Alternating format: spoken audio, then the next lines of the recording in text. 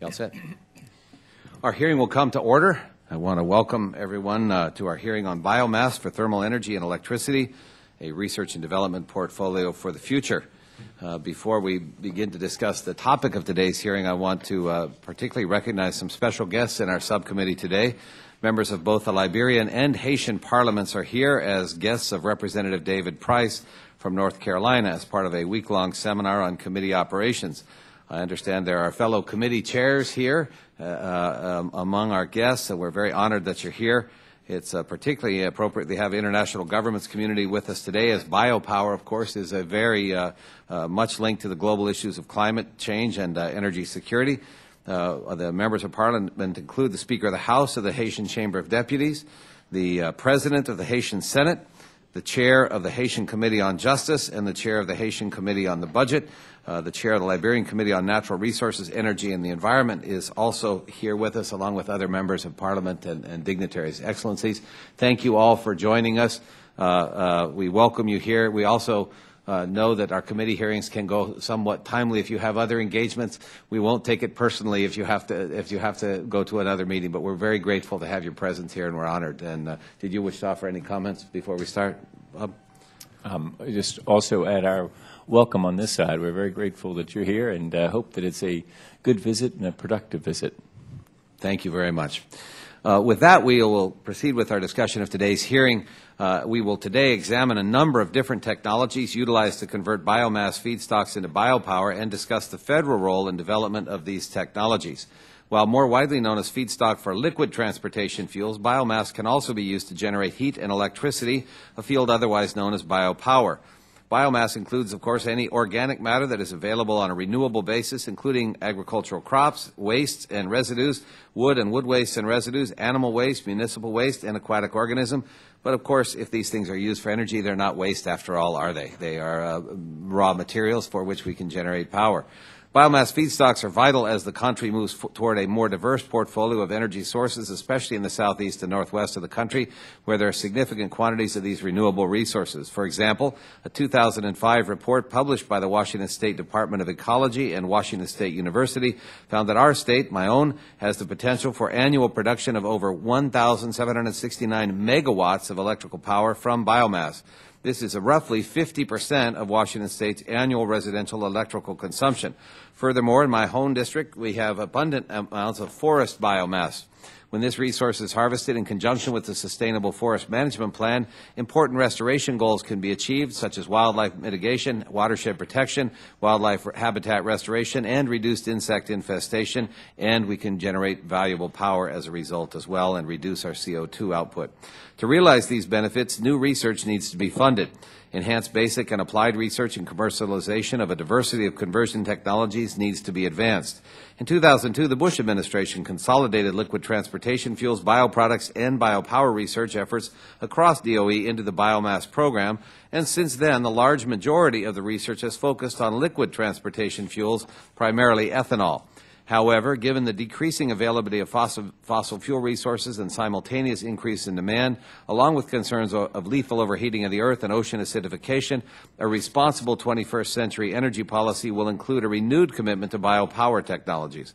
While the development of liquid transportation fuels from biomass is a critical research area, I am interested in hearing from our witnesses about increasing biopower research efforts in the federal research portfolio and the steps we need to overcome barriers to new biopower technologies. My apologies to the translator with our guests. I speak awfully fast. Good luck. And with that, I'd like to thank this excellent panel of witnesses for appearing before the subcommittee this afternoon. I yield to our distinguished ranking member, Mr. Inglis, for his opening statement. Thank you, Mr. Chairman, and thank you for holding this hearing today. For the last 10 years or so, we've primarily been looking toward biomass as a replacement for petroleum-based transportation fuels. The result has been a substantial interest in converting food crops to fuel, with smaller emphasis being placed on developing cellulosic ethanol. Environmental and cost concerns are cultivating interest in other types of biomass as a fuel for baseload electricity and thermal power. Some biomass can be and is already being used in conventional generation technology. Paper mills generate power from milling waste, and woody biomass can be mixed with coal and co-fired in modern large-scale power plants. More research and technological innovation can expand the reach of renewable biomass fuels in our energy sector. The subject of today's hearing represents a step in that direction. Developments in renewable natural gas, biorefineries, biomass transportation, and other technologies will help increase the efficiency of biomass energy, and the diversity of organic materials can be used for energy generation. I'm looking forward to hearing about the state of the industry today and where we should direct federal research and development resources to overcome remaining technological hurdles. I also want to admit to a parochial interest in biopower. Two South Carolina universities, including Furman in the upstate and USC, have launched already bioenergy pilot projects. Our robust forest industry stands to gain jobs and a larger market. As we'll hear from Mr. James, biomass energy is already creating jobs back home. Thank you, Mr. Chairman, for holding this hearing. I look forward to hearing from the witnesses and yield back the balance of my time. If there are other members who wish to submit additional opening statements, your statements will be added to the record at this point. At this point, it's my pleasure to introduce our witnesses at this time. Dr. Don J. Stevens is a Senior Program Manager at Pacific Northwest National Laboratory, PNNL. Mr. Scott M. Klara is the Director of the Strategic Center for Coal at DOE's National Energy Technology Laboratory. Mr. Eric, is it Spomer? Eric Spomer is the President of Catalyst Renewables Corporation. Dr. Robert Burns is Professor of Agricultural and Biosystems Engineering at Iowa State University. And I'll again yield to my friend and ranking member, Mr. Inglis, to introduce our last witness. Thank you, Mr. Chairman, for the opportunity to introduce Mr. Joseph James, who is a terrific example of alternative energy industry that's creating new jobs in South Carolina. Mr. James has over 35 years of experience in economic development devoted to achieving equity for disadvantaged people and communities. Since 2004, his career has taken on a new focus, aiming to create jobs and revitalize rural African American communities in South Carolina through opportunities in the emerging biomass and bioenergy fields. In recognition of his pioneering work, he was awarded the 2008 Purpose Prize. He's also a bioenergy entrepreneur. He's a founding member and vice president of the board of South Carolina Biomass Council and a member of the Southeast Agricultural Forest Energy Resources Alliance. He's the president of Agri-Tech Producers, which is developing and commercializing biomass technology in South Carolina through partnerships with North Carolina State University and Kuster Zima Corporation in Spartanburg. Looking forward to hearing from him about this innovative torrefaction technology that Agri-Tech Producers is bringing to the market. And we thank him for being here. Thank you, Mr. Inglis. As obvious, we not only have professional interests as members and chair and ranking member of this committee, we have personal interests as we represent districts with great potential. Our colleague, Dr. Bartlett, as you may discover when he offers his questions, is one of the real leaders in walking the talk of renewable energy. He is probably the lowest carbon footprint of any member of Congress in his residence, and I admire that greatly. So he brings great expertise. With that, we'll begin. As the witnesses know, we have 5 minutes for testimony, followed by questions from the panel. We invite you to begin. We'll begin now with Dr. Stevens. Thanks again to all of you for your presence. Thank you very much, Mr. Chairman and the members of the committee. I very much appreciate this opportunity to be here today at a time when our nation's moving forward with a sense of purpose and urgency toward a more sustainable energy future. And biomass is certainly part of that future. As a nation, we have approximately 1.3 billion tons potentially available on an annual basis for a variety of energy purposes.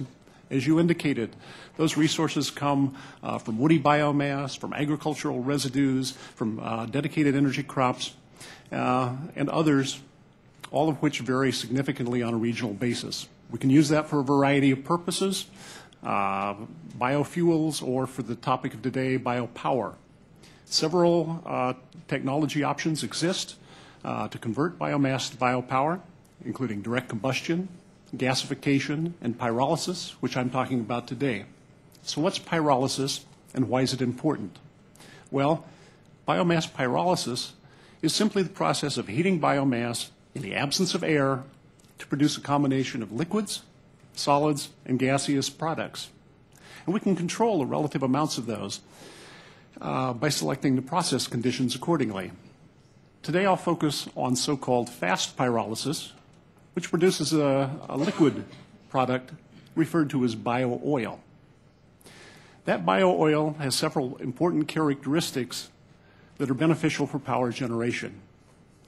Most importantly, the bio-oil can be used in high-efficiency electric generation systems, systems that can't directly use solid biomass.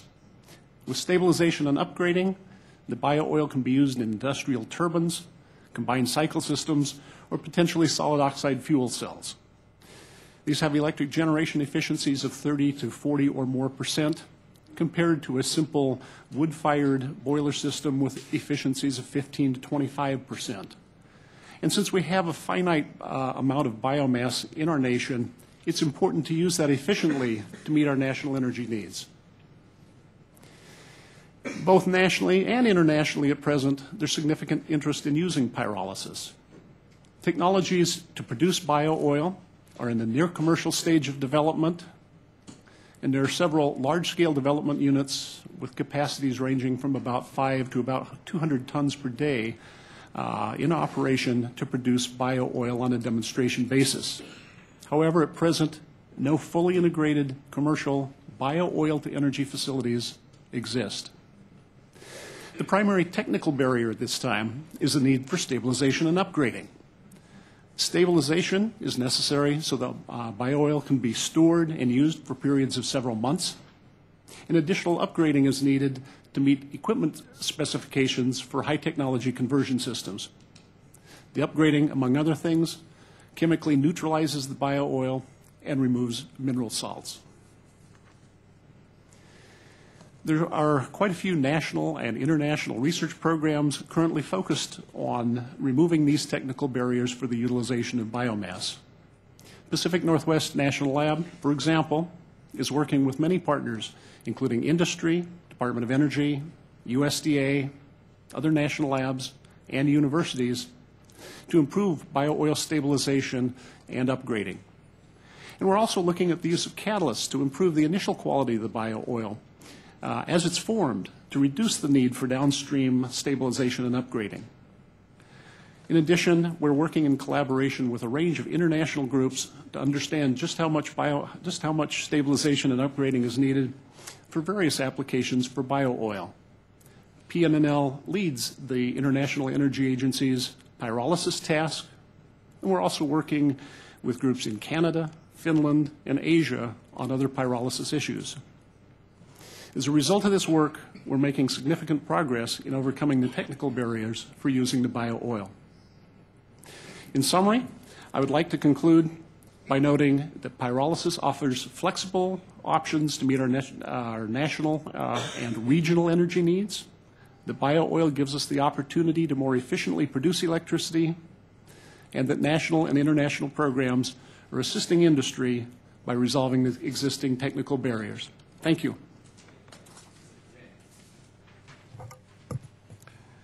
Mr. Chairman and distinguished members of the subcommittee, thank you very much for the opportunity to appear before you today and discuss some things that Agri-Tech Producers LLC is doing. I want to give a special thanks to Congressman Inglis for his interest in our work.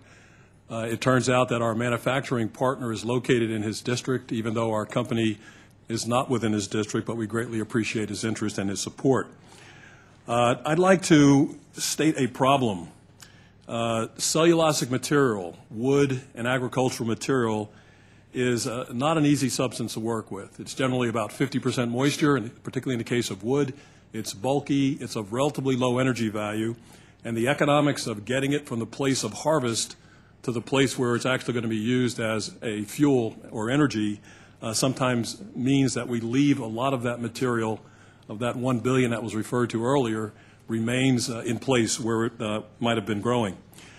So a solution is required to that problem, a solution that removes as much of the water as possible, that densifies the energy content of the material, that also may change its physical characteristics in such a way that utilities can co-fire it and grind it very easily and mix it with coal, as well as other users, and other logistical approaches such as densification, crushing the material into briquettes or pellets, will help facilitate its usability.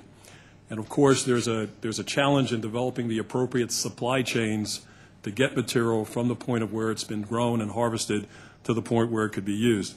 And I do want to emphasize there's a real need for a focus on solid fuels in addition to liquid fuels. So I appreciate your comments earlier, Mr. Chairman. About 3 years ago, we got focused on something called torrefaction. Torrefaction is essentially a process, again, it's a mild form of pyrolysis actually, which drives off the water. And in the case of the innovations that North Carolina State University has developed, we're able to capture some of the off gases and use those as process heat.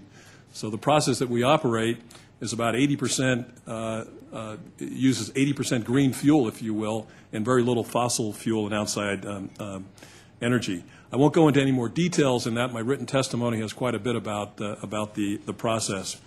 But the key thing is that it creates fuels from either wood or from agricultural material that can be used cost effectively. And when I say cost effectively, we're talking about producing material that may range in the $80 to $100 a ton range and may have BTU counts or energy content in the 11,000 BTU range, which is very comparable to coal. And the pricing of that is also comparable to coal in pricing. Our company has been very fortunate to have received a variety of federal and state support in our efforts to commercialize this very exciting technology. One of our affiliates years back was fortunate to get a grant from the U.S. Forest Service's Woody Biomass Utilization Program. And our assignment was to work in the National Forest in South Carolina and try to create new markets for the biomass that results when the forest does its thinnings to reduce the hazard of fire and also to improve forest health. We quickly learned what I've just described, that if you're close to the customer, it's easy to take that material and ship it to the customer for their use. If you're more than 30, 40, 50 miles away, it is almost impossible to make the economics work. That's when we went looking for a solution to that problem and discovered the torrefaction process at NC State. We've also been fortunate to have received funding from the U.S. Forest Service's Wood Education Resource Center, and we're using those resources to help us investigate the differences between torrefying hardwoods and torrefying softwoods. As you might guess, different materials have different characteristics, so there's a need for research to fine-tune or possibly make different kinds of equipment to handle different kinds of material. Mr. Chairman, we're very fortunate as well recently to have gotten a grant from the Department of Energy under their SBIR STTR program, which is allowing us to look at the feasibility of developing mobile torrefaction units, which would allow us to go from farm to farm or forest logging deck to logging deck, be able to collect more material from dispersed places and put that into the channel of material that can be used. I do have some suggestions about some additional federal support that would be helpful to us. One is increasing the availability of financing for small companies. We're very fortunate at the moment that we don't need financing to advance our manufacturing of torrefaction equipment. However, as we get into and spend a little bit of our time on the processing side, the credit crunch that our country is suffering, particularly for small companies, is creating some challenges that we're going to need some help with. In addition, we have some very exciting IP. Our intellectual property is much in demand around the world. And we're getting inquiries from China, India, Russia, and other places which may or may not properly respect IP. We'd like to be part of the global solution for renewable energy, but as a small company, we're very nervous about sharing our IP in certain places abroad. Any help that the federal government, either legislatively or in negotiations, bilateral or otherwise, would be extremely helpful to us as well. And then lastly, we believe that in addition to industrial scale activity, where hundreds and thousands of tons of material are processed by large fixed units and large facilities, we think there's tremendous opportunity for forest-reliant communities and rural communities to use our technology on a community scale, if you will, to work in their forests, to work with their farmers, improve forest health, but also generate new revenues and new jobs in those communities. DOE and USDA have funded large-scale research into large-scale biomass supply and biomass value chain operations, we would suggest that in addition to that, in order for us to have and others to have impact on rural communities, that we should also be looking at the community scale or micro scale as well, and we'd be glad to participate in that. In your own state, Mr. Chairman, we've had a number of forest communities contact us looking for ways to add value to the materials that they have available to them. We would love to be able to provide demonstration units to them so that they might accomplish that particular mission. In summary, we're very excited to be with you today. We think there's some great opportunities to move forward, and we look forward to working with the committee. Thank you. Excellent testimony. Thank you. Ms. Klara. Thank you, Mr. Chairman and members of the subcommittee. Appreciate this opportunity to provide testimony on behalf of the United States Department of Energy's Clean Coal Research Program, particularly those activities related to co-feeding biomass materials with coal that reduce the life cycle carbon intensity of electric power generation in large industrial processes. The Clean Coal Research Program, which is administered by the Department's Office of Fossil Energy and implemented by the National Energy Technology Laboratory, is designed to remove environmental concerns over the future use of coal by developing a portfolio of innovative clean coal technologies. In partnership with the private sector, efforts are focused on maximizing efficiency and environmental performance while minimizing the cost of these new technologies. In recent years, the Clean Coal Research Program has been structured to focus on advanced coal technologies with integrated carbon capture and storage. Co-feeding biomass with coal to current and future power plants is a logical part of this strategy. The coal and biomass co-feeding option, when integrated in an advanced energy system with carbon capture and storage, can provide electric power on a life cycle basis with near zero greenhouse gas emissions. Biomass can be co-fed to nearly all coal-based processes, including pulverized coal combustion, advanced oxygen-based combustion plants, and advanced gasification-based plants. When combined with pre- or post-combustion carbon capture technologies, co-feeding biomass offers a very sound strategy to reduce the carbon intensity of these energy systems. Coal biomass systems could become part of an early compliance strategy, particularly in existing power plants. Coal biomass systems can benefit from the economies of scale offered by large coal-based energy systems. Large biomass-only plants are often constrained by low biomass energy density, feedstock water content, feedstock collection and preparation, and local regional feedstock availability. Biomass can be used more effectively as a co-feed in large central coal plants to realize the benefits of the economies of scale. Coal can also serve to offset the seasonal and variable nature of the supply and availability of biomass feedstocks. Considerable experience exists with a number of biomass to power generation facilities that have been constructed and operating, particularly in Europe. The International Energy Agency's Bioenergy Task 32 has compiled a very extensive database to provide a nice overview of this experience. It reports that over the past 5 to 10 years, there has been remarkable rapid progress in the development of co-firing. Several plants have been retrofitted for demonstration purposes, while another number of new plants are already being designed for involving biomass co-utilization with fossil fuels. The majority of these plants are equipped with pulverized coal boilers, which is the standard state-of-the-art technology. Tests have been performed with virtually every commercially significant fuel type. For example, lignite coal, subbituminous coal, bituminous coal, and opportunity fuels such as petroleum coke. And with every major category of biomass, herbaceous and woody fuel types generated as residue and energy crops. Over 40 plants in the U.S. have co-fired coal and biomass over a period of several years. Operations have ranged from several hours of operation to several years, with 5 plants operating continuously for testing purposes, either on wood or switchgrass, and 1 plant operating commercially over the past 2 years on a mixture of coal and wood.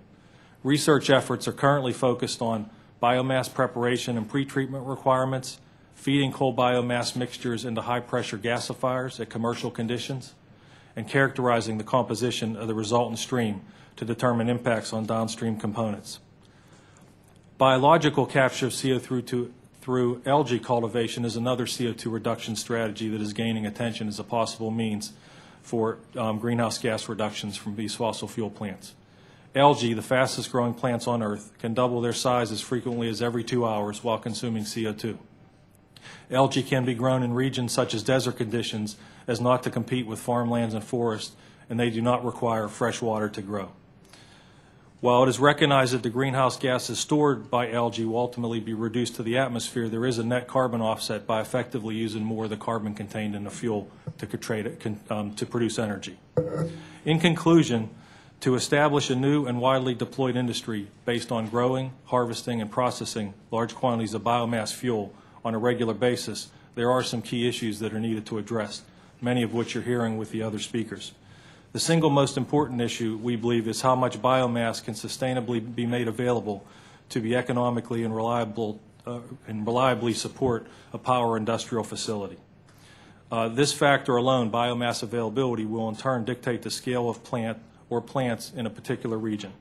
Also, experience dictates that the energy crop must not be competitive with the food chain, so land use and crop choices need to be carefully designed and managed. There are a number of technical challenges as well to using biomass in future and current plants relative to things like the biomass feeding, slagging, fouling, and corrosion of downstream processes and components. This completes my statement, and I look forward to the discussion period. Thank you. Thank you, Mr. Klara. Mr. Spomer. Thank you, Mr. Chairman, and distinguished subcommittee members. I appreciate this opportunity to share Catalyst Renewables' operational lessons learned and insights on this important topic. I ask that my detailed written testimony be included in the record, as I intend to share only a few key points. Catalyst was a successful green, renewable, and sustainable energy company before being green was so popular. Our biomass experience originates with the Lionsdale plant in Lyons Falls, New York. We purchased this 19-megawatt combined heat and power facility in 2003. At that time, the plant was in distress. But after significant capital investment and reestablishment of trust and confidence with the local forest community, we've been able to help Lionsdale return to viability. Catalyst developed and deployed an approved sustainable forestry management plan in conjunction with its renewable energy credit from the New York State Renewable Portfolio Standard. Today, the Lionsdale wood basket is considered the healthiest forest in New York State. Wood from the forest and purpose-grown woody biomass energy crops offer a significant renewable and environmentally acceptable alternative to fossil-based energy supplies. The United States biopower effort is being led by renewable energy generation innovators like Catalyst, and our strategies can be applied to all our U.S. forests. Woody biomass holds significant revitalization potential for rural economies of our forest and farm communities. Woody biomass is CO2 neutral. Woody biomass is sustainable and enhances forest health. So why does woody biomass, around for eons, merit your attention and inclusion in a research and development portfolio for the future? First, wood wins in every environmental, economic, and effectiveness category. Using woody biomass offers a clear national security advantage from using clean, renewable, homegrown fuel for baseload thermal energy and electricity. Woody biomass has a proven, reliable national logistics handling system, but biomass is not just wood. Today, we have no integrated biomass handling system for the efficient and effective inclusion of crop residues and livestock nutrients. So our first research and development suggestion is the design, development, and operational test and evaluation of regional logistics systems, including integration of rail transport and integrated staging areas for woody biomass, crop residues, and nutrient feedstocks. Integrated handling systems must be designed and tested to be commercially and operationally effective and suitable with a minimum of handling touches as industry develops new facilities. A concerted effort to advance commingled biomass supplies would enhance resource use, reduce costs, expand biomass availability for renewable thermal energy and electricity. We suggest multiple regional demonstrations suited to regional feedstocks are reasonable and prudent. Second, Catalyst is constantly seeking cleaner, more reliable production of renewable baseload heat and power. Our foremost concerns are efficiency, environmental suitability, and elimination of greenhouse gas emissions. Presently, our already permitted 37-megawatt Onondaga Renewables plant under development in Gettys, New York, will be the cleanest woody biomass generating facility in North America. These bragging rights do not come cheap. We are commissioning a bubbling fluidized bed boiler. BFB technology is widely recognized as the most efficient combustion conversion device for biomass residues. However, BFB boilers come with a significant associated energy penalty, pressurized airflow. Large quantities of air are required to counterbalance the mass of the boiler bed and propel the mass into a fluidized state, and this results in a 6% penalty on efficiency. In case of Onondaga, that's 21,000 megawatt hours a year. Next, environmentally CO2 neutral woody biomass is also virtually sulfur-free, and our systems can already effectively eliminate particulate matter, leaving emissions of oxides of nitrogen, NOx, the most important remaining consideration. Today we use catalytic reduction systems, including selective catalytic reduction and regenerative selective catalytic reduction. Fresh catalytic units are capable of continuously reducing NOx by more than 98%. At Onondaga, the catalyst will operate at high conversion efficiency for about 10,000 hours, but then it must be replaced and disposed of. Presently, NOx reduction catalysts cannot be regenerated. Finally, maintaining optimum chemical reaction temperatures in catalytic reduction units operated for the elimination of NOx and the elimination of use of fossil fuels as reheat or energy source is essential. Presently, oil or natural gas is burned and to maintain flue gas temperatures to effect rapid and high NOx conversion. For a modern biomass conversion plant, the heat input approaches 10% of the total biomass value. That's 3.7 megawatts of capacity at Onondaga. To summarize, we most strongly suggest specific congressional direction to U.S. DOE and funded research and development authorizations for appropriations to design, test, and deploy integrated biomass logistics systems, to research, develop, and test equipments to eliminate parasitic power loss in bubbling fluidized bed biomass boilers, to research, develop, test, and deploy catalytic units that have extended operational lives and that can be regenerated in place, and to research, develop, test, and deploy energy improvements able to eliminate the need for auxiliary fossil fuel usage in RSCR and SCR NOx control devices. Mr. Chairman and distinguished subcommittee members, thank you for the opportunity to provide this testimony.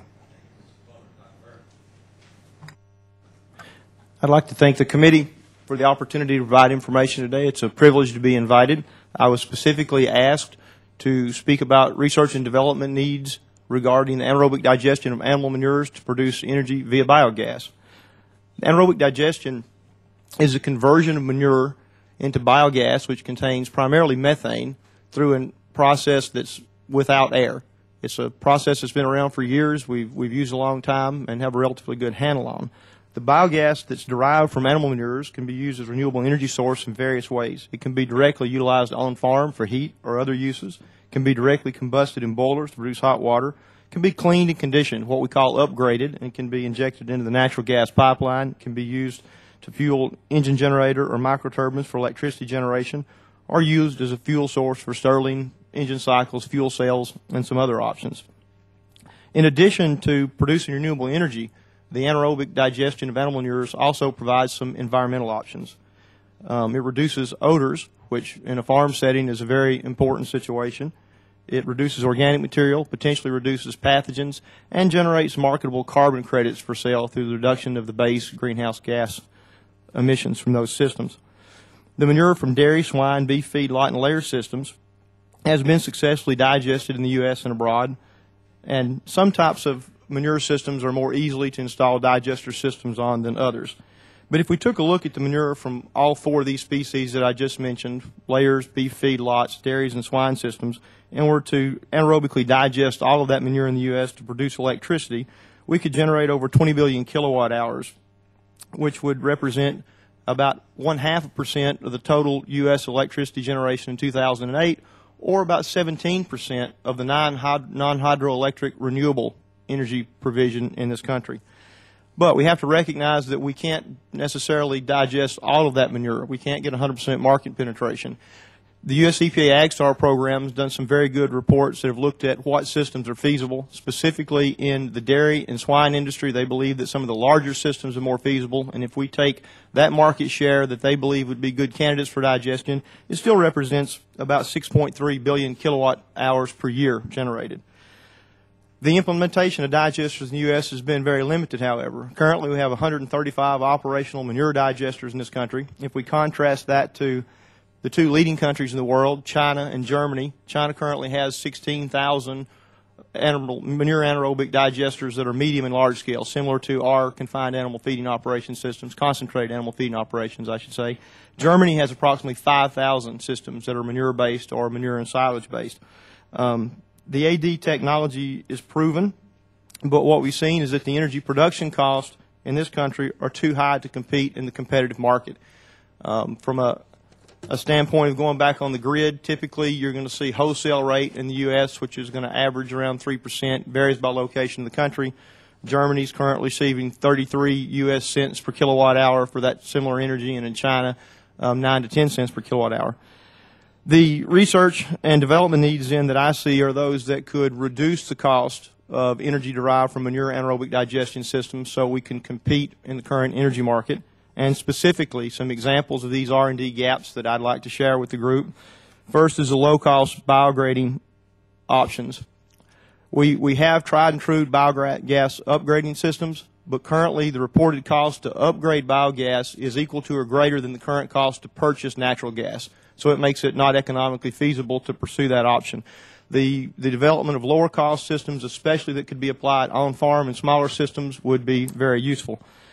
The development of additional direct use options would also be handy. As I mentioned, because the cost for biogas upgrading is so high, if we could skip the upgrade costs and directly use unconditioned biogas, especially on the farm, it would give us a much more economical opportunity to do a cost avoidance situation. This is very basic research, but it's very practical in nature. It's something that would provide a lot of forward traction if we could come up with those systems. Next, the development of anaerobic digestion systems that are compatible with swine deep pit finish operations. Most of the pigs in this country, the majority, are finished in the Midwestern United States, and the majority of those finished systems utilize what's called a deep pit system, manure stored directly under the animals. Those systems are not directly compatible with anaerobic digestion systems, and the development of a system that would allow the adaptation without large cost, again, would bring that market sector into the game. The adaptation development of high solids digestion systems to manure systems. There's been high solids or dry digestion systems in the municipal world for some time. To move those systems into manure would also provide benefits. Finally, the development of advanced lower cost NOx controls for biogas combustion and generation systems. In some parts of the U.S., specifically in California, NOx limits are lower than we can currently achieve that are being written into permits with a lot of the technology that's out there from a cost-effective standpoint, and has limited some implementation. I'd like to conclude by saying the number of manure digesters in the U.S. is increasing. I think this is primarily due to the fact that we see increasing grant support at the federal and state level to build digesters, so we're going to continue to see these systems come online. We're not cost competitive in the energy market right now. And this topic touches energy, environment, and agriculture, and I think it presents an excellent opportunity for DOE, EPA, and USDA to work synergistically to help answer some of these gaps. Thank you very much. Thank you, Dr. Burns. An outstanding series of information from all of you. Thank you very much, and I will recognize myself for 5 minutes to ask questions, and will be followed by my colleagues here. Thanks again to our honored guests. We appreciate your presence and wish you a good day and enjoyable visit. Thank you very much. Dr. Burns, I have a question that I've got a lot of questions for all of you, but let me just start with this one since you just spoke. It's my understanding that methane is a more potent greenhouse gas by quite a significant factor relative to CO2. In the energy bill, I don't know the answer to this, and maybe you don't either, but I'm going to ask it. In the energy bill that's been kicked around in the House and what's working in the Senate, does reduction of methane through the kind of process you've described, do you get a greater credit for that than you would if you were reducing CO2 and by volume? I don't know that that's the case, but it seems like it ought to be.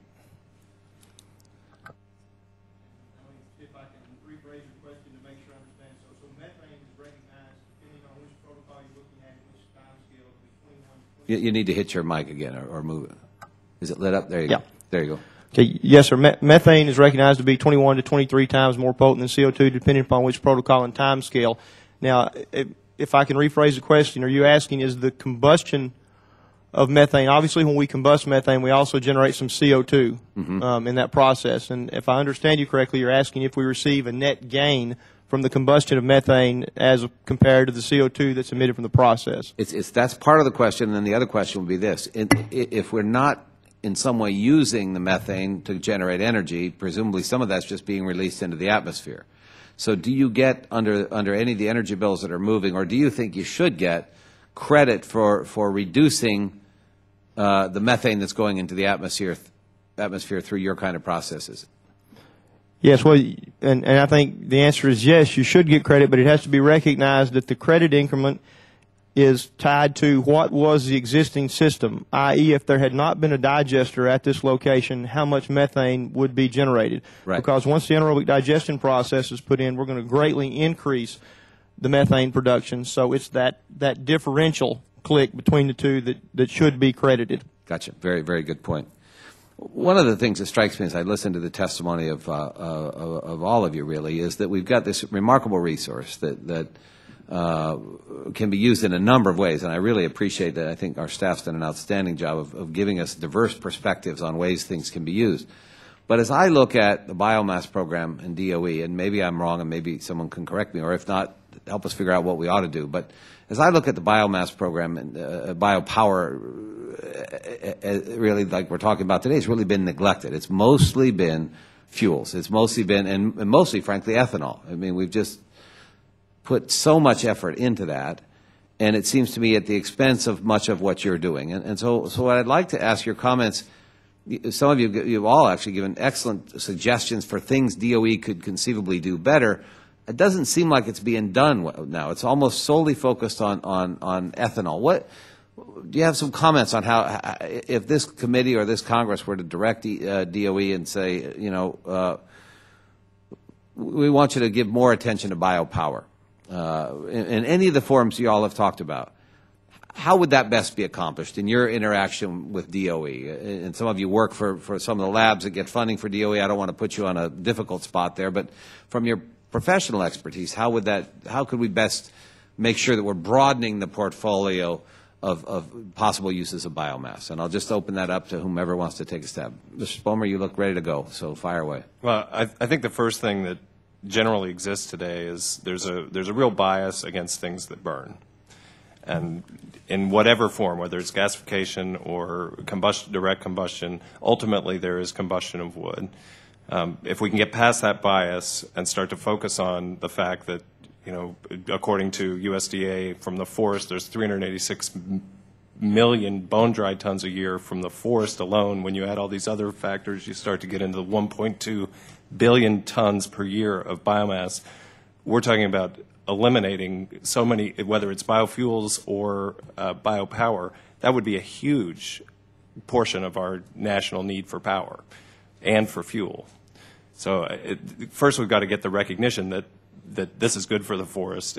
The methane question is an excellent one. If this stuff lies and rots in the forest floor, or whether it's ag waste that's lying in the ditch, it's going to convert to 50% methane, 50% CO2. By combusting it, we may be carbon neutral, but we're significantly greenhouse gas positive. The key thing is to use technology and advances in technology and support advances in technology to improve the efficiency of the conversion so we can compete economically. And as a businessman, I don't want to put words in your mouth, but from what I'm hearing, it sounds like, would it be fair to say that the bulk of the research that's been coming out of DOE in terms of how to deal with biomass as an energy source has not been particularly beneficial to the kind of utilization that you do in your industry?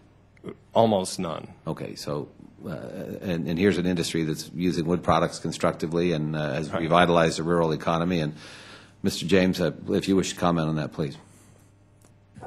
Thank you, Mr. Chairman.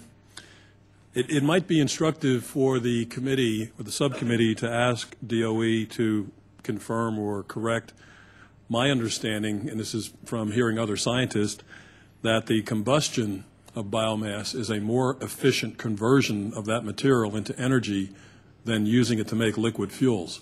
Now, I'm not one to suggest we should not make liquid fuels with that material, but we should also be striving for, where we can, maximum utilization and maximum benefit. The other thing, Mr. Chairman, I would suggest that some investigation might be worthy. We're very fortunate to have a technology that's in demand internationally. And I can tell you that the Europeans, and particularly the British here lately, because they've developed some new incentives to use dedicated biomass, if you will, are scouring around the U.S. locking up our biomass in long-term contracts. Now, I don't want to hurt our business opportunities, but as a citizen, I am concerned that there could be a point in the future where we've developed our technologies and we've committed ourselves with the appropriate climate legislation, and we find out that our feedstocks are being exported in other places. I would urge that the subcommittee might ask for some research in that particular area. Outstanding points, and you said it more delicately than I might, but one of the sad things about, I think, the ethanol emphasis has been that my understanding of the research on that is our net energy output is negative on that after a whole lot of work and investment. I mean, with corn-based ethanol at any rate, not to mention all the food impacts and the fertilizer and the water. I'm particularly intrigued also, Mr. James, by this issue of on-site processing of materials. Particularly, I've got timber communities now that are 20, 25 or more % unemployment. They've just been devastated. And the idea that when you go out there with your skidders and everything else, all the logging equipment that you could take out along as part of the contract, as part of the bid, take out equipment to process wood fuels in some fashion, makes an awful lot of sense to me, especially with the economic implications and the energy implications. So I applaud you for that. Anyone else want to talk about this issue of DOE and ways they could maybe diversify the portfolio in a different way?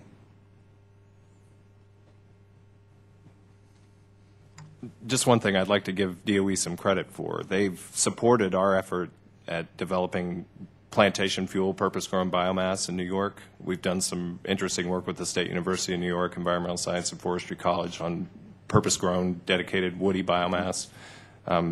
I think that in addition to the existing portfolio that was described, could really make a difference. It takes fallow farmland, otherwise not useful. This is not a competitor with food. It's an opportunity for people to get a revenue stream, and that is particularly good because it acts as a carbon sink in addition to being carbon neutral on the generating side. Great. Thank you. I recognize Mr. Inglis for 5 minutes. I apologize to my colleagues. I went over a little bit. Thank you, Mr. Chairman. So show and tell, Mr. James, do you have any of the product with you? Yes, Congressman. I was hoping so, because I saw it in Spartanburg, and I thought that will you get it, Katrina? Maybe have you seen it? Is this product placement? Yeah, it is. Have you seen what it looks like? No. Has anybody got a match? A pipe might be appropriate if you could light it in a pipe, and it is maybe not. Maybe we don't not. deal with that in this committee. So anyway, it is really interesting. Sometimes people on this committee, I think they've been smoking something. So we're going to leave that. Yeah. So I just thought my colleagues would be interested in seeing it because I got to see it in Spartanburg. It's a very interesting product. You can see how it could be fed immediately into mixed with the coal, and right. That's what we're looking at here. Yeah, yes, Congressman, I've given you two samples. One is torrefied wood chips, and the other is semi-torrefied or a mixture of torrefied. You haven't mixed up Dr. Burns' substance with this. Before I pass this down, I want to. Yeah. Although we are exploring whether the process can be helpful there. Yeah, sure. But you also have some torrefied switchgrass condensed into a pellet. A briquette. So you've got two forms of samples there. Thank you. Yeah. So this is efficient to burn as an energy source? It's extremely efficient, much more efficient than untreated wood or cellulosic material. And would you burn this? I'm sorry, I'm jumping into your time. No, it's all right. You can smell it. It smells just sort of like charcoal or something like that. It's been Pass this down to Roscoe. He'll be wanting some of this on his farm. Yeah, there you go.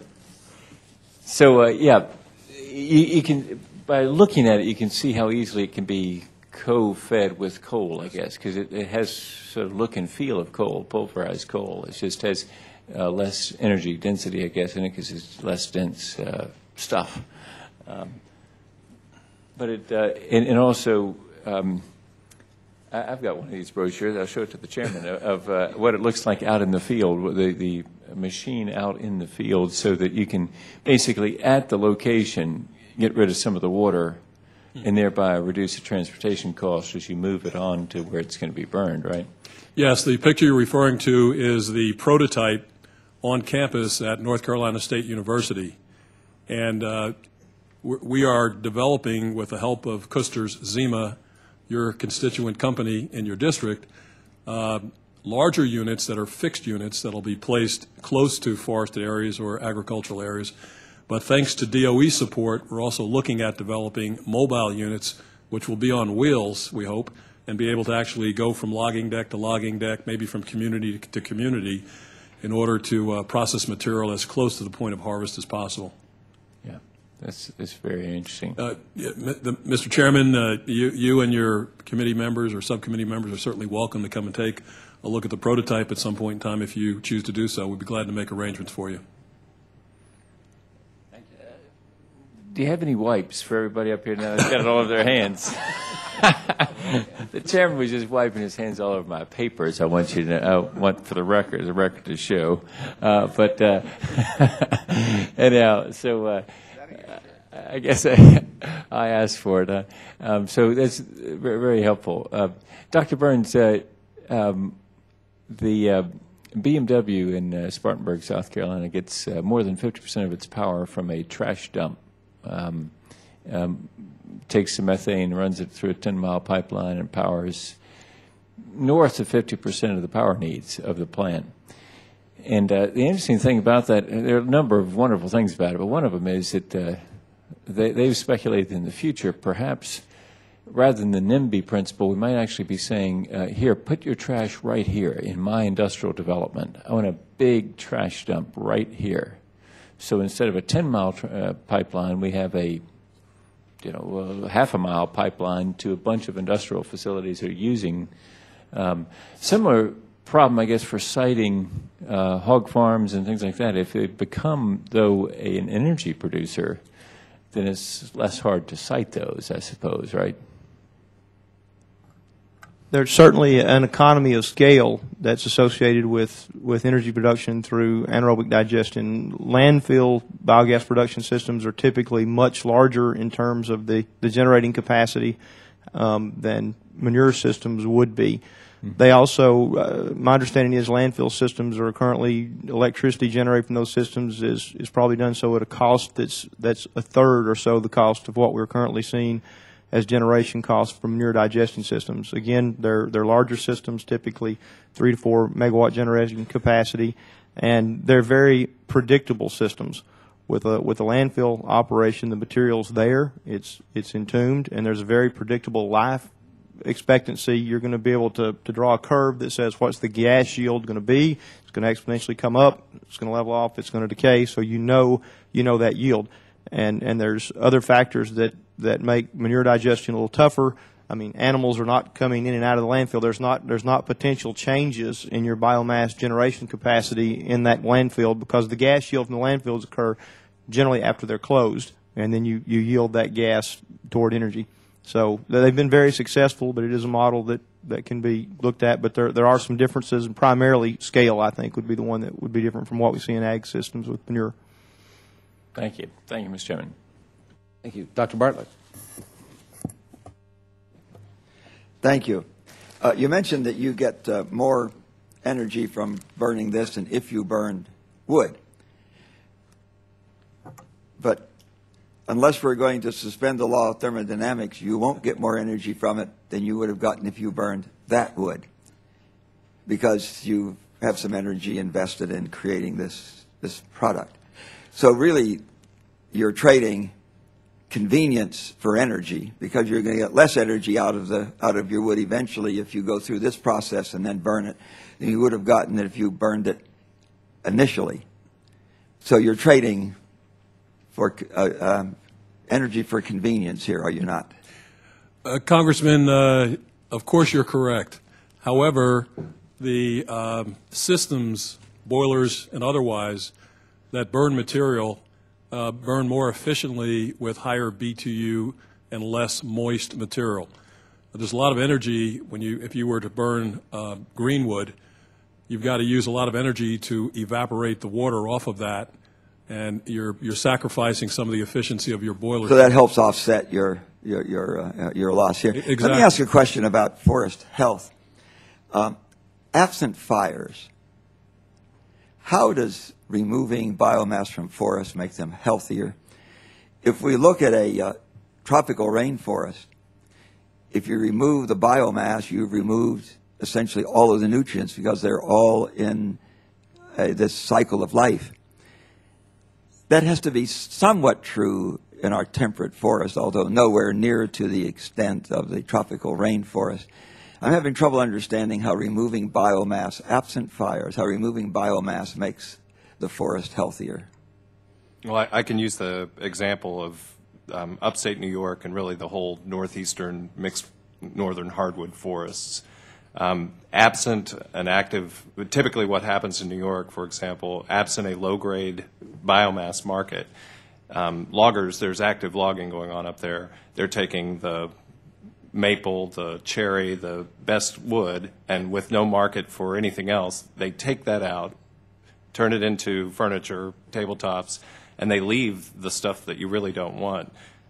Diseased trees, unmerchantable timber, sometimes non-indigenous species, and then they also leave the junk on the floor. And there's what happens in the area around, say, our Lionsdale plant is that there's active forest thinning because there's a market for the low-grade material. When pulp and paper was active, there was a market for that low-grade material. Pulp industry has basically dried up in the north, and absent a market for that, you've got a changing nature of the native forest in New York and in Maine and in other places, more so in New York. And those forests tend to be less healthy. And by less healthy, you mean that they don't have the kind of trees growing there that you would like to have growing. So when you take the trash trees out as biomass, that permits the maples and cherries and so forth to be more competitive. And also thinning the forest allows new growth. In a mono-aged forest where you've got a big canopy and you're not getting new growth, you're not as efficient at consuming CO2. A forest fire is nature's way of fixing that problem. It's not a big problem in the Northeast where it's particularly damp. It's worse in my home state of Colorado where the whole forest can go up in a hurry. But being able to thin the forest and allow new growth, diverse growth, is good. The Audubon Society tells us it's good for habitat, and the Department of Environmental Conservation says it's critical for forest health in New York. That helps me understand what you mean by forest health. Doesn't mean you're growing more forest. It means you're growing the kind of forest you would like to grow. I have a question for the second round, and let me just introduce it now. And I have a huge concern for sustainability. Even with no-till farming, for every bushel of corn we grow in Iowa, 3 bushels of topsoil go down the Mississippi River. And topsoil is topsoil because it has organic material in it. We can rape our soils for a few years, and then we will not have the quality of soils we have. We're fighting very hard today to maintain the fertility of our soils. I'm having trouble understanding how we can take very much biomass off our soils and still maintain that that fertility of the soils. But let's come back for a second round to a discussion of this, because I think that experiments in sustainability are the most needed experiments in this field. Thank you, Mr. Chairman. Thank you, Dr. Barlow. I'm going to go ahead and let you follow up on that if you like, because I went over a little bit, as did Mr. Inglis, and I think it's an important line of questioning. So if you're interested, let's follow up on that. Congressman, if I could respond to your earlier question about forest health. The natural course is for a forest to have fires every several years, which thins out the underbrush. That's the naturally occurring thing. You're from what state? I'm from South Carolina. Okay, that's different than up here. I cannot remember a forest fire up here. It just doesn't happen in our temperate forests, at least none I'm familiar with. Once in a while you have a little litter, on a little dry litter burn, but a real forest fire, we just don't have them. Do we in New England and so forth? I never heard of a forest fire here. It's really different in your pine forest down there and in the West. We don't have them here.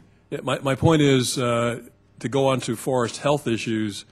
To the extent there's a lot of underbrush and small diameter trees that are crowded against each other, the rapidity with which disease and infestation spreads in the forest is accelerated.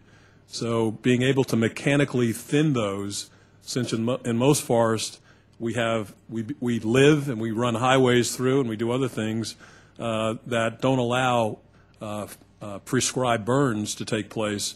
Mechanical thinning is what is happening to the extent there's budget for it. For example, the Forest Service has limited budget, and one of the reasons that they've developed the Woody Biomass Utilization Program was to try to generate a cash stream off of that biomass that would allow them to treat additional acreage in the forest. The other thing I would say is that the process that we have, the living parts of the tree, which are the bark and the leaves, tend to turn into a fine powder, whereas the corpus of the tree turns, you feed chips in, you get chips out. That fine powder tends to have more minerals in it, and we are looking to see whether that can be a biochar or soil application material that could go back into the forest or back on the farm to enhance soil health. Do other panelists want to address the broader issue of soil quality and the loss thereof in regard to biomass? Dr. Burns? Yes, sir. I think it's an excellent comment, and I'd just like to comment on when we look at manure anaerobic digestion to point out that those manures will still be land applied as fertilizers. Digestion, it's important to understand, is a nutrient neutral process. The amount of nutrients removed through the anaerobic digestion process for the obligate requirement of the microbes is very, very small. So that those macronutrients that are going to be utilized by crops, the NP and the K, is still going to be there, and farmers that utilize anaerobic digesters are still going to have the same land base for their nutrient management plan, and that manure is still going to go to the field. It is true, however, that it will go to the field with less carbon content than it contained prior to digestion. For beef and dairy systems, we can expect to see 30 to 40% of that organic carbon being converted over to methane and CO2 in the process, and for swine and layers, we're more in the 60 to 70% range.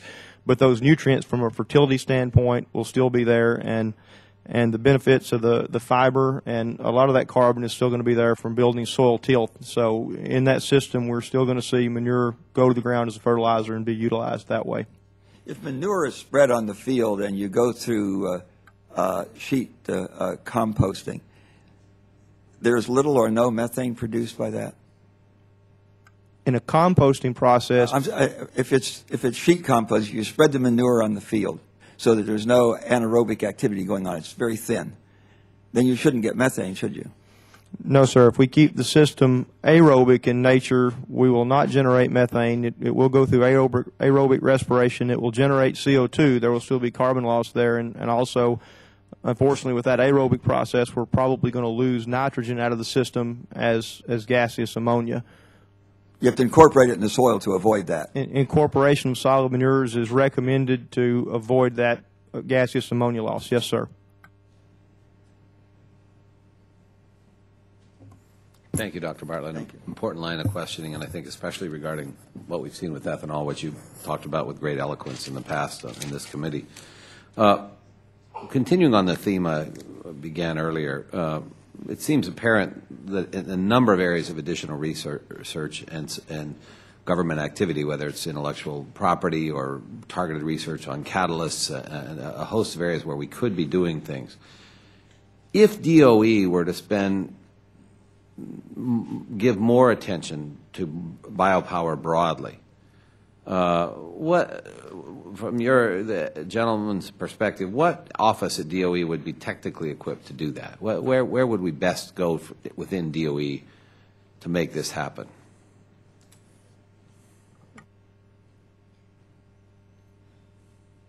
Mr. James, and then Dr. Stevens. Mr. Chairman, I'll try to take a stab at that. The answer to the question is I'm not exactly sure. However, the Office of Biomass certainly comes to mind. If I could also go back to an earlier point that you made, we participated with others in our region in one of the last solicitations for a biomass supply chain. And as I recall, the language in the solicitation did not exclude making solid fuels, but there may have been a bias towards liquid fuels. I think your staff might wish to analyze the awards that came out of that solicitation, it may make sense for whatever part of DOE is going to take on this assignment to have a very specific solicitation for solid fuels or some other types of activity that supports some of the testimony that you've heard today, so there's not an ambiguity, and then I guess some opportunity for, I don't want to use the word bias, but some opportunity for not fully exploring that opportunity. And to follow up, Mr. James, obviously you're in the industry that would deal more with the solid rather than the liquid. Would there be a counter argument that would say, well, the reason they were biased, if there was bias, or the reason they favored, let's not deal with predilections, but maybe they just made an empirical scientific judgment that there's more bang for the buck, so to speak, or better return on investment in liquid fuels. Is that the case, or do you think it was more? Again, I'm not trying to put you on the spot, but the question for me is, we should be looking at all our options, but we have to look critically at those options. So, I think we should look at all options, and we support all options. However, the understanding that I have from the scientists that I'm talking to suggests that direct combustion, whether treated or untreated, of biomass gets more. You end up with more energy on a net basis than you would by converting it into a liquid fuel. Partly because of Dr. Bartlett's repeated observation of the second law of thermodynamics. I'm sure he's right again on that, sir. Thank you. So your point would be, whichever branch of DOE is focused on this, we want it to be a focus that's not just in name only. We're going to go right back to the liquid result. And the other thing I would say, Mr. Chairman, that the electric utilities and other coal users are great collaborators, and we've had good luck in working with a variety of utilities. So there's an opportunity to leverage some of the users, including coal suppliers, if you will, into this process, because we all need to figure out how do we work together, how do we use existing distribution and supply chains that are already in place in order to make a system work. Mm-hmm. So I think if a solicitation could be a little more specific on, in our case, on solid fuels, and encourage collaboration between users and suppliers and other members of that value and supply chain, that we could come up with a very robust solution. Yeah, it'll be my intention following this hearing to actually inquire precisely of these kind of issues of DOE in writing. We'll drop them a note. Dr. Stevens, I want to applaud PNNL for its work on forest products, obviously, given our region, and PNNL has really been a pioneer. What insights can you offer on this question? Well, I'm not in the position to recommend where you put your money, but I would simply comment that Office of Biomass Program has had active biopower programs several years ago. And several of the people who worked on those then are still there. The expertise is resident, and the capability exists there today for applications-oriented work. And of course, Office of Science is capable of doing very basic work as well. As a recommendation, it would be very useful to bring together the two to solve both the very fundamental problems and the applications problems in a meaningful way. That's very, very useful. Maybe we should move the first presidential caucus to a timber state, and we would have a different focus on the products. Anyone else wish to comment on this? Mr. Inglis? Thank you, Mr. Chairman. Dr. Burns, I'm very interested in what you're talking about and how it may apply to human waste as well as animal waste. As in Mumbai a while ago, and we were traveling through the city at 2 or 3 in the morning, and I really thought if we struck a match, we might have exploded. We were told, I don't know if it's correct, but we were told it's because they discharged the effluent into the bay at that time of day. So it's 2 or 3 in the morning, and it was just an amazing amount of methane aroma. I haven't grown up at the coast and known what marsh grass is like. Or marsh gas is like. So it really struck me that a country like that has so many people and has to come up with some way of coping with that waste problem. If you can turn waste into something good, it sure is a win-win proposition. And actually, while there, we visited a place where they're doing that. They're taking food waste from a dormitory and turning it into methane that then powers the kitchens. And I asked them about actually not the scalability, it's the opposite of scalability, keeping it small enough that you could actually do a neighborhood that way.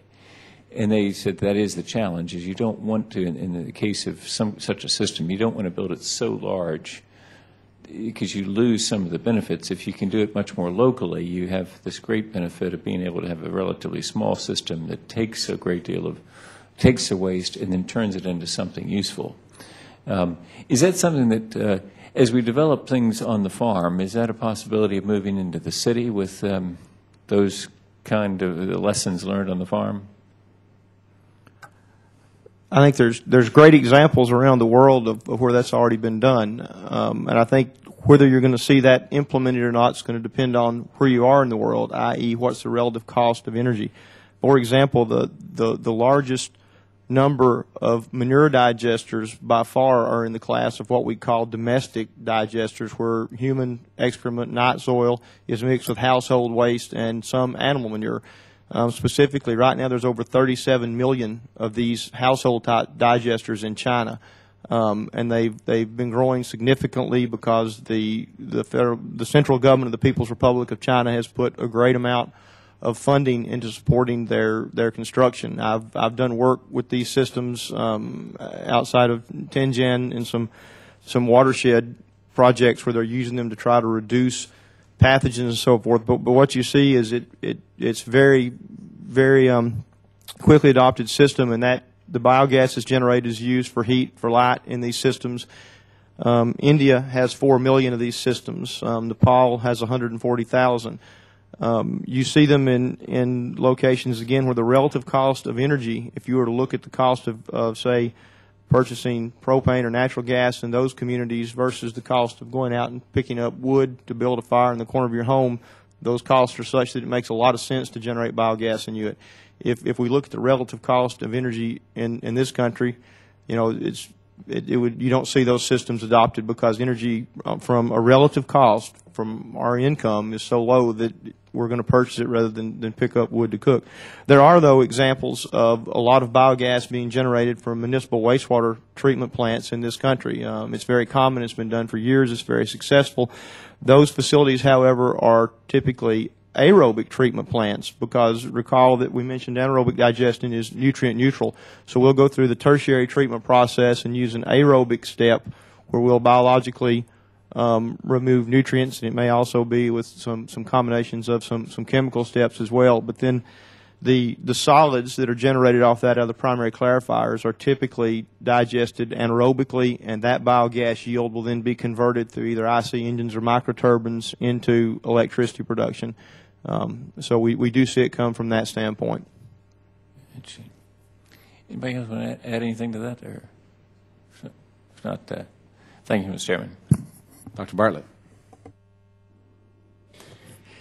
Methane is the coal miner's black damp. Is that true? The explosive gas in coal mines is methane, is it not? Which is odorless, isn't it? So the odor you get from the swamp is not the methane. It's something that goes along with the methane. Our irrational exuberance over bioenergy has resulted in two bubbles which have burst. The first was the hydrogen bubble, and nobody talks about hydrogen anymore because I think they finally figured out that hydrogen is not an energy source. You will always get less energy out of the hydrogen than it took to make the hydrogen. The second bubble that broke was the corn ethanol bubble, and I and one of my staff people did some early back-of-the-envelope calculations and reached essentially the same conclusions that the National Academy of Sciences reached. They said that if we turned all of our corn into ethanol, every bit of it, and discounted for fossil fuel input, it would displace 2.4% of our gasoline. They said you could save more gas than that by tuning up your car and putting air in the tires. They further said that if we took all of our soybeans and converted them into soy diesel, a more efficient process, by the way, than corn ethanol, that this would displace 2.9% of our diesel. Now, most of our arable land is, our farmland is planted to corn and soybeans. And so just as an old dirt farmer, being very practical, when I note that if we took all of our corn and converted it to ethanol, discounting for fossil fuel input, you'd displace 2.4% of our gasoline. And if you did the same thing for all of our soybeans, for soy diesel, you displace 2.9% of our diesel. And noting that corn and soybeans are grown on almost all of our land that's good enough to grow row crops on, I'm wondering sustainably how much we should really expect to get from our lands that aren't good enough to grow either of these crops on. I just think that the third bubble that's going to break is the cellulosic ethanol bubble. I think we'll get something there. I think that we'll get nothing like the potential that many people feel are there. Am I wrong? This is a topic I know something about, and you've asked a number of questions in there. First, on the purpose-grown portion of it, let's use the state of New York, for example. We're looking at getting 5 bone-dry tons per acre on about up to an available 2 million acres of fallow farmland that's perfect for fast-growing woody biomass willow. And that's a coppice crop. We don't till the soil. You'll go through 21 years of life before you have to replace it, harvesting every 3 years. That 5 tons per acre, let's assume we just get 1 million of it planted, is 600 million, potentially, based on a process that we're working on, is roughly 600 million gallons a year of petroleum products, not ethanol. The conversion, as I used to say, if it was easy to turn wood into alcohol, some guy in Tennessee would have figured out how to do it a long time ago. The fact is, though, it's not a stretch to turn it into hydrocarbons, and it's being done. It can be done. Now, what about sustainability, though? Well, the sustainability side of it is your harvest plan. Are you taking biomass, which by definition in a forest sense is the waste, you never go down and cut a tree down just for biomass in the Northeast. They're going to go in and do their normal logging, thinning process. And but if you leave that on the those trimmings in the forest, it then contributes to the humus in the forest and therefore the nutrients, which helps additional trees grow. At least to some extent, our forests have to be a bit like tropical rainforest.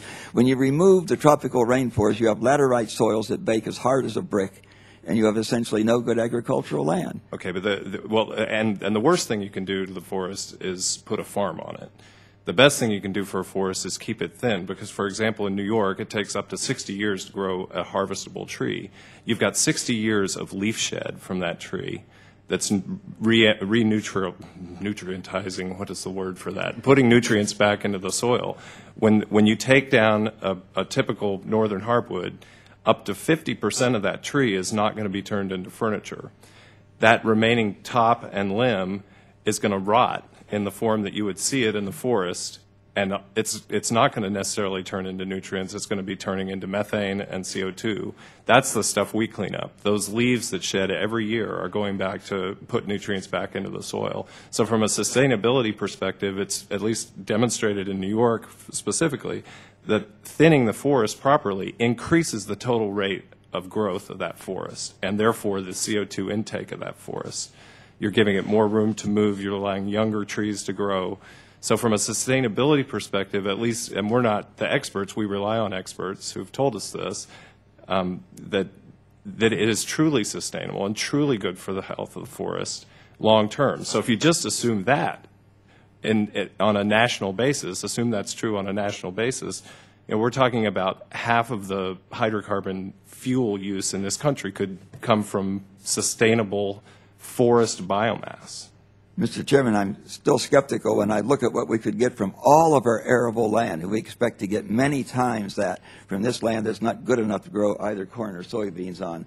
I still remain skeptical of what the real sustainability is going to be. Even though those limbs and tops rot and the CO2 and methane goes off, you've still got humus there. That's what holds water. That's what holds nutrients in the forest.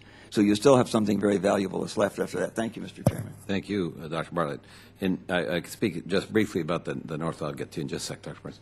In the Northwest, one of the challenges we have is we've got literally millions of acres of disease, and this is really true in the Rockies, of diseased trees, which are tinder dry and ready to go up in smoke. Now, admittedly, not the entire tree burns unless it's a really bad fire. And what's happening in the Northwest is we're actually thinning some of those out for forest health in two ways. The forests are overgrown, that increases the fire risk, but also if you've got insect-infested trees, you need to get those out. Here's the sad part from a global overheating perspective. We're actually taking that wood out, stacking it up, and burning it. Now, if you care about CO2, which I know you do, and so what the paradox for me is we're actually spending good money for the sake of forest health to get this stuff out, but we actually are not using it for energy. And sadly, the initial draft of the energy bill that passed the House expressly prohibited the use of forest products from federal lands to count as biomass. And not only did it prohibit that, it so severely restricted private lands that became impractical. And then the downwaste stream. So let's say you process the byproducts into pulp and paper, and you get black liquor out as a byproduct. The only way you could count black liquor, according to the initial bill, as a renewable fuel source was if every shred of fiber upstream came from a renewable source, as defined by this. It was a ludicrous approach, and actually I got that fixed in the energy bill. So and myself and a coalition of others, but it was maddening to see a bill that was supposedly designed to diversify our energy portfolio and reduce greenhouse gases, basically giving no credit for using greenhouse gases for fuel and leaving it instead on the ground to rot or burn up. So your point is absolutely well taken, and I think it absolutely does apply if we were to just say we're going to grow huge forests and we're going to cut them down and never replenish that soil. I think you do have some adverse impacts. But when we're taking byproducts out from the normal harvest process or from dead and diseased trees, I think we can use it actually pretty productively. Not that it's a panacea, as some looked at I think, ethanol. Dr. Burns, you had a comment. Yes, Mr. Chairman. I wondered if it were possible to circle back to your question on what office in DOE would be best equipped to provide broader assistance in the R&D area. I didn't. Not just possible, desirable. Okay, thank you, sir. Perhaps the Energy Efficiency and Renewable Energy Office might be the correct office to look at some of this. They've been involved in fuel cell work and advanced conversion to electricity work, and I believe might be the appropriate people to take a look at some of the R&D needs that were identified earlier in the hearing. Share with me your insights on why that would be superior. I don't have a dog in the fight. I'm just to say the biomass activity. I don't have experience with the biomass office, and I'm just simply familiar that the renewables office has been doing some work that fits closer to this category or closely with this category. I don't know compared to the biomass office. Okay. We've gone a long time today. Did you have another follow-up question, Dr. Bartlett, Mr. Inglis? I'm not going to ask you to do this on the record, but actually on the record if you want to, but no, I'm not going to ask today. But if any of you want to comment at some point about how DOE can be more responsive, it's not just about what entity is there, but you all have given us, I mean, very good suggestions for everything ranging from intellectual property rights, as I mentioned earlier, catalysts, et cetera, to technologies, to logistical flow of materials. I don't know, I'm not experienced enough or knowledgeable enough to know, you talked about DOE drops down requests for proposals or grant opportunities, et cetera. To what extent is there a bottom-up process? In other words, where you all could talk, and actually I'm going to ask you to answer that, where you folks are people in the industry, not just you here, but others who may be in the audience or doing other things, can say to DOA, hey, here's what we really need. Not you telling us what you think we need, but this is what we need. Can you conduct some research or create proposals? What mechanisms exist, or have you been able to, both pro and con, if there are both? And then we'll finish up if my colleagues will indulge that question, please. Mr. Chairman, I'm not aware of any specific mechanism at the moment. We do have relationships with USDA, and they have created conferences and other kinds of get-togethers that allow us to have some dialogue with them. I remember doing a webinar with USDA staff where several dozen of them were on the line with us talking about torrefaction. Thank you for having the hearing. It turns out that some DOE folks that I've been trying to talk with for the last month or so are here, and we're going to get together and do some chatting after this meeting. So we'll bring donuts to the next one. We'll really get some. But I think there needs to be more mechanisms that allow us to get together and have some dialogue, and I'm sure the agency will do that. I do want to compliment the Secretary and the energy and that he's brought to the agency.